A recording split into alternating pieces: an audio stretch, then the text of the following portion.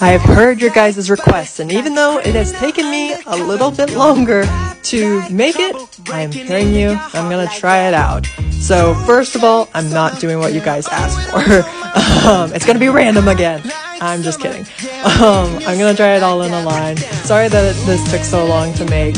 I was just thinking, well, Christmas is coming up and I'm going home to see my family, and so I won't have a lot of time if I do make this and people want to buy it for them to get it before Christmas. But then that video and those videos kept getting traction and more people were like, try to do it the right way. And so finally I was like, fine, I'll do it correctly. I'll understand the assignment.